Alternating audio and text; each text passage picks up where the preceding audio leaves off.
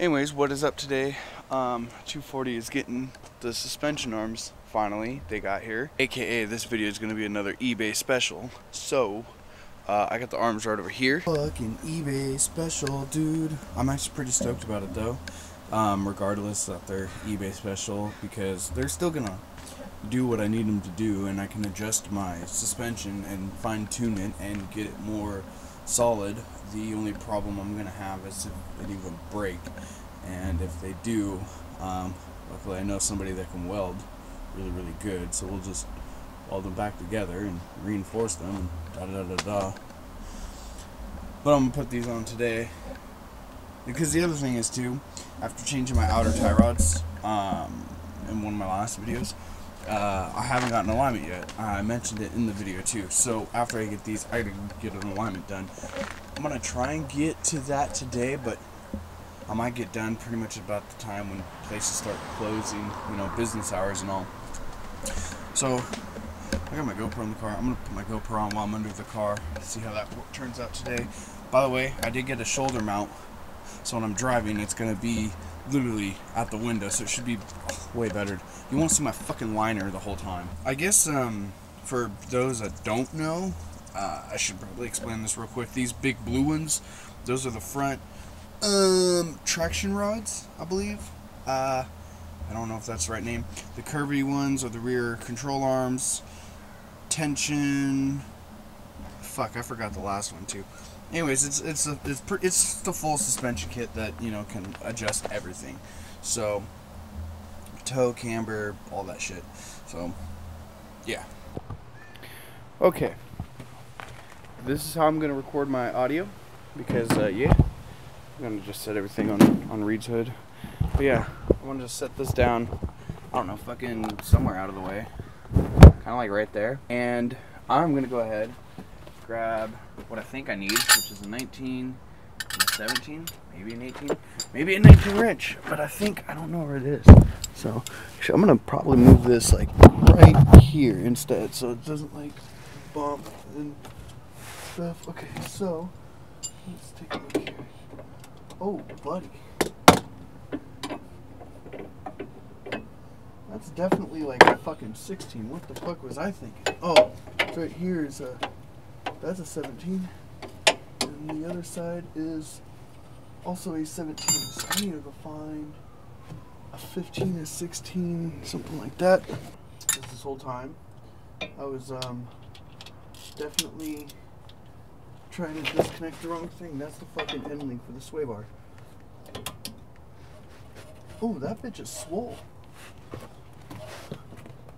Oh yeah, buddy. Swole tight. Swole tight. Swole tight. Oh, fuck. So what, am I supposed to just pop these out and fucking put these in the new ones, or do I need to get new bolts? They didn't come with bolts. At least I don't think so. Dude, oh my god. Well, it doesn't matter. Replacing this would have been a good idea with pretty much anything. So when I'd say, like, dude, seriously, when I buy parts, people are like, oh, why didn't you buy ISR? Why don't you go through Injuku? Buy pretty much anything I can find. Because when this broke like this, like when this bushing is fucking gone, it doesn't matter what you get. Anything's going to be better than whatever's broken.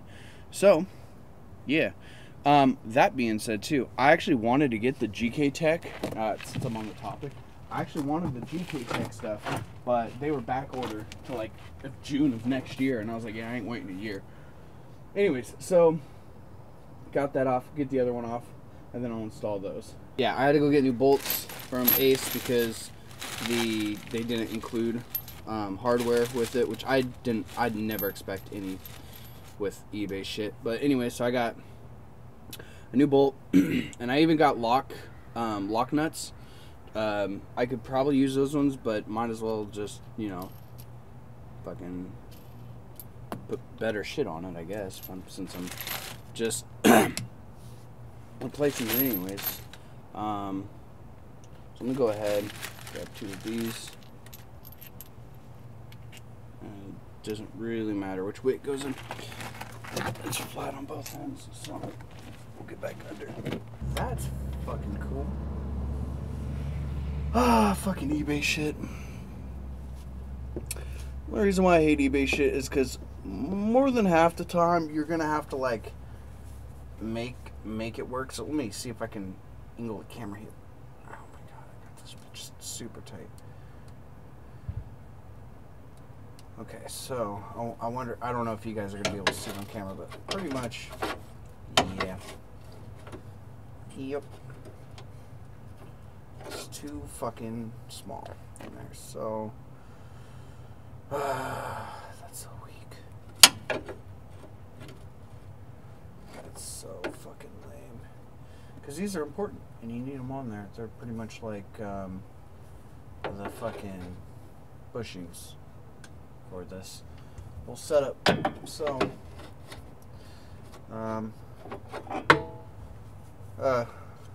where's the hammer? So we're just gonna go ahead and beat that out a little bit. Oh hey. Oh yeah, I'm still leaking oil from the bung. I'm going, god damn it. Little smackaroo.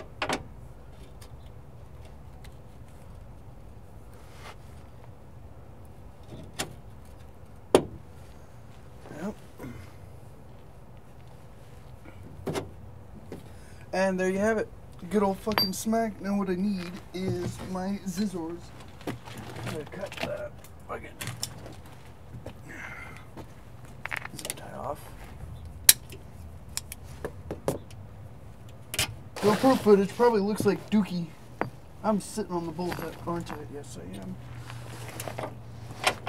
And now we gotta go in this week. Oh, that was butter. Okay, cool. Moving on to the back, we got this arm right here, this camber arm, or fucking whatever that is back there too. Anyways, they're all coming off. The cool thing is, it's all 19mm. So, all I need are these fucking things, and bada bing, bada boom. So, just like the front, I'm only going to do this side, take it off, and then, yeah. That's about it. So I'm going to just crack all these loose and then take each one off individually. Swole tight. Don't bash my knuckles. Please don't bash my knuckles. Don't bash my knuckles. Please don't bash my knuckles.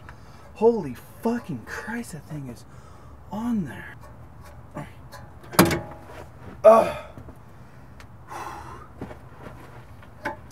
I figured as much. I'm going to probably need PB Blaster. Holy fuck balls.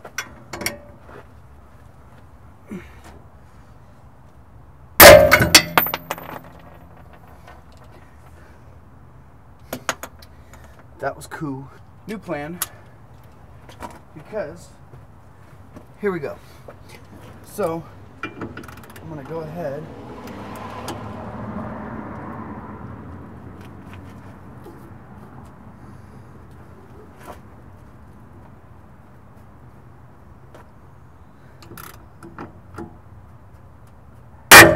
Oh my god. Yeah, buddy. Where is the fucking long ass 19 I had? I always just use these deep dish for like literally everything. Because, there we go. Dude, I'm gonna slip and I'm gonna fucking...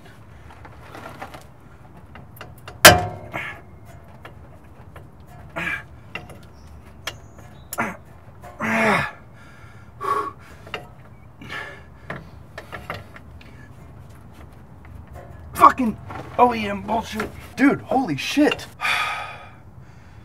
Swole tight. We might run to the store and grab some PB Blaster. I just didn't want to fucking go anywhere. It's a pain in the ass going anywhere right now. I thought it was going to be easy to get this off. Just break them loose. But nope. So, we're just going to cut to them. You can hear it. You can hear it. Where is he? So many people, myself included, and Reed, just come to this back parking lot in the school and just fucking swing it. I mean, that's actually a pretty sick line right here. You kick in right here, munge this little part, swing around, munge out.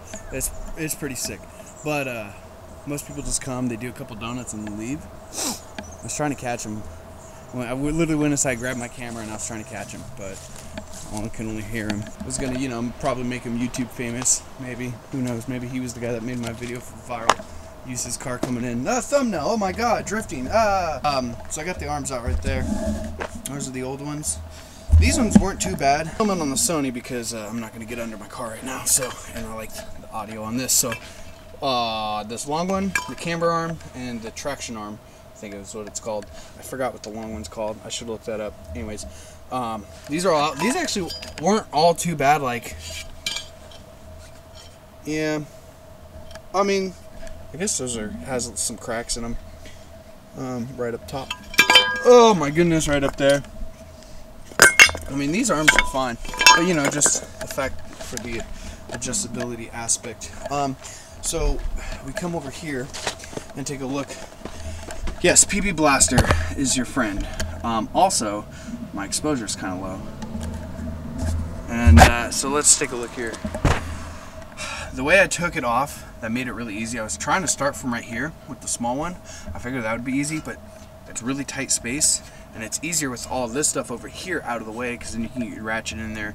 If you got a small enough impact, you can get an impact in there too. So I took this one off first, which was the long one that I don't know the name of, the camber arm, which is right up here, and then the traction arm, which is right there. So, working on cars, the way you take it off is the way you put it on in reverse. So I'll start with the small one, and then put that one on, put that one on. And it's pretty simple. It's 2 bolts. I have them kind of organized. Oh, you can't even see, it's so overexposed. But I have them, the 2 that go right here, right there. So there's one up here, one back there, one right there, one right there, one right there, one in the back there. The one down here is a bit of a bitch because it's right behind the cover, or this, what is that? Subframe, I think. Yeah, on the subframe. Instead of just being on like little bushings like this. So bit of a pain in the ass to get that one on. The camber arm, getting that one off was a fucking nightmare. The back bolt, it just did not want to break loose. I was almost stripping it. What I ended up doing was I took my breaker bar, and I actually tightened it to break it, and then loosened it afterwards, and it was pretty easy after that. It broke loose pretty quickly after I tightened it even more. So that's how I did that. And now I'm just going to put everything back together. Alright, so it is currently July 4th, so happy 4th, everybody. Hopefully nobody blows their fingers off tonight, but I want to finish this up today before I go do my 4th plans and stuff. So anyways, real quick before I continue more, I'm about to put on the camber arm here. You can kind of see, let me see if I can zoom in without losing like focus. Shit, of course. Anyways, so you can see, I'll just zoom out all the way out. You can see it. This arm was actually pretty simple to get in. You have to like push on stuff to make it line up right. This one, I took my measuring tape, measured it with the OEM one, so it's the same size, and then I slapped it on that way. I'm putting everything on, you know, OEM spec, just so when I go to the alignment place that I go to, I can give the guy the specs that I want, and he'll do it for me. He's done it on my BMW. Cool Russian guy. Anyways, the camber arm, however, is I did it. I lined it up, measured it, did my tape measure thing with the OEM arm, and the aftermarket one, because you know eBay, was just a little too small. So I tried pushing on it because you know it is camber, so I was trying to like push back to like see if it would reach, and it still wouldn't really reach. I mean, it did, but it wasn't like, it was a pain in the ass. So I loosened it way more and then shoved it in. So what I'm gonna do right now, thank God the sun went away, it was really bright there for a second. So what I'm gonna do now is I'm gonna go get my tape measure. I'm gonna measure it inside, and then lining up pretty even with the other one, because you can see I took my tape measure right here and I lined up with the OEM arm right there with this one as well, just so I can throw it in on the other side. However, probably gonna have the same issue. It is what it is. It's eBay shit. That's just how it goes with eBay stuff. So I think even with like decent arms too, you still have to do some mathematics behind all this. So yeah, I'm gonna measure that. Make a mental note of that measurement, and then make sure that this one reaches the same. That way my alignment or my camber in the rear is just as like even as it is right here. I'm gonna get this on, and I'm gonna get the last arm on, and then I'll cut to us having the car on the ground, see how she sits. Alright, so all the arms are on. That one was super easy to get on. The problem with this one that I had was, I had to leave from my mouth, but the, I guess, bushings in the back there were off. Like, there was so much room back there that they were just sliding on the bolt, and whenever time I would go to tighten it, they would like pinch on the side and just wouldn't seat in. So the only thing I had to really do right there was to bolt that back side in first before I can even get this on, so I can hold the two bushings together, so when it did start to compress I can then let go and start bolting this up. That was about it. Not too much of a pain in the ass. It was actually pretty simple. Putting these on pretty simple. One other thing I am going to mention too before I do the other side and then lower the car is that there is a torque spec for all this, and I just followed since, you know, it's eBay, they don't come with really instructions, but like if you were to buy G-Tech or maybe even ISR, I don't know, any other brands, they would have came with like what they needed to be torqued to, and I kind of just went off of OEM spec and forums, and everyone said anywhere between like 70 and 90, so I actually torqued all these to 70, and then the two up front I torqued to 75. So yeah, so there's that. And yeah, so just make sure you torque these down so you know they don't back out, because that's gonna suck, you know. So anyways, I'm gonna do the other side totally off camera so I can just power through it, and then we'll drop the car and see how it looks. Damn. All right, look at that. So you can, I think I had a video, or at least my last video I made on my car, I had a picture, the thumbnail was the car. If you guys have me on Instagram too, you would have seen it. This wheel was like in, you know, I didn't even put spacers on, and now it's starting to poke a little bit. So I got 25mm spacers for the rear, saving them for the kit, and that's big news, but later. Right now we can see it's almost perfect. It's going to be hard to tell on camera. In fact, it's just a little bit out in the rear, so like, you know, toe, whatever you want to call it. Anyways, I'm gonna get under, I'm gonna adjust it, but this is what it kind of looks like before I set it on the ground. It's hard to tell on camera, that's why I was just gonna do a video with it on the ground. But I put that wheel on, I was like, holy shit, that actually looks a lot better. So I'm gonna get under, adjust this wheel and put the other wheel on, adjust it, and then set it down and kind of go from there. All right, all finished. I'm tired. I gotta get going. Dude, I just realized the time. Anyways, it's done. Now it looks good. I'm gonna try and shoot from the back, but the sun is like, you're gonna see sunset right now. But anyways, like, it looks good. It needs an actual proper alignment. I eyeballed it. It looks good. It looks even. I mean, as long as it's good enough. I'm gonna drive this tonight, and you know, I'll test drive it and stuff too. Before I go, I'll drive it around the block. Next video, I don't know what it's gonna be actually.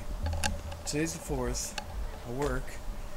I got some other stuff going on, but we'll definitely do a driving video next. I got my shoulder mount for my GoPro, so hopefully I can do a better like in-camera view kind of thing. So next video will definitely be the alignment. Actually, now I think about it, that will be the next thing I do with the cars. I need to go get it aligned, and then after that we'll go drive it, and then I should probably start actually looking into fixing the oil leak issue that I have. So yeah, that is it for today's video. Don't forget to like, comment, subscribe. I hope you guys learned something. I always learn shit with all this eBay stuff, so I'm gonna keep buying it when shit just breaks. Eventually I'm gonna upgrade all the eBay shit that I have, but you know, right now with funds being as limited as they are for this kind of build, it's just not in the budget right now, but it will be at some point, you know, later down the road, of course. So yeah, see you guys all in the next video, and with that, have a good 4th of July. Okay, bye.